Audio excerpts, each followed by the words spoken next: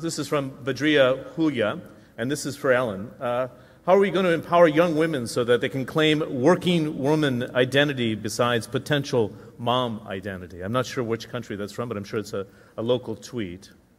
Well, I mean, that's a global phenomena in terms of How women. do you balance the two? How do you balance? There is no balance in life, is there? Especially if you have 3 children, and as which I have.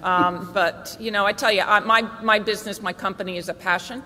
My family's my passion as well, and so somehow you make it work out. I think more importantly, what I didn't realize is in the workforce is what great role models women are for our young women.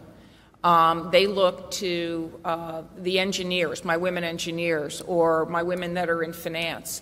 And they're great role models, and we spend time out in schools. I personally go out to some of the inner city schools in the city where I live and talk to 14-year-olds around what they want to do. And I think, you know, as a woman, as an engineer, and as the CEO of a company, I just really feel it's part of my role to help in that process of continuing that development of women.